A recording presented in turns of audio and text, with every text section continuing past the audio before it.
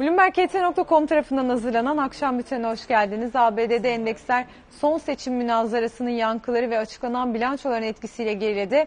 Trump-Biden arasındaki münazarada salgın ve dış politika ana tartışma konuları olurken anketlerde Biden önde görüldü. Intel'in veri merkezi satışlarındaki gerilemeyle hisselerinin düşüşü ABD endeksleri üzerinde de etkili oldu.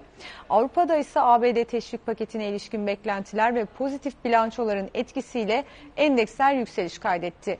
Euro bölgesinde imalat PMI Ekim'de beklentileri aştı. Altın, doların gerilemesi ve artan koronavirüs vakaları dolayısıyla yükseldi.